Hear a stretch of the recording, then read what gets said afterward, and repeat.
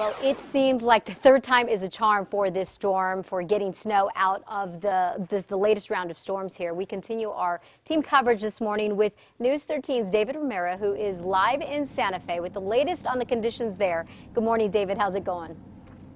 Good morning, Elizabeth. You know, we're not seeing any snow here in Santa Fe. Whatever tiny flurries we had earlier have completely stopped. There's not much even accumulation on the roads behind us, but what we are experiencing are the cold temperatures. We are talking single digits as far as the wind chills goes. Now, in the last few days, we have had snow, we have had wind, and today we have both.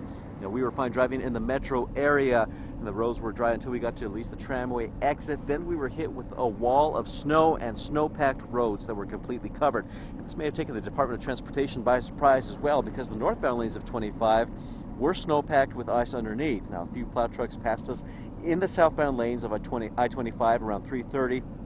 Then we saw a brief break in the bad conditions just north of Bernalillo. Then it was clear from Algodones all the way to Santo Domingo.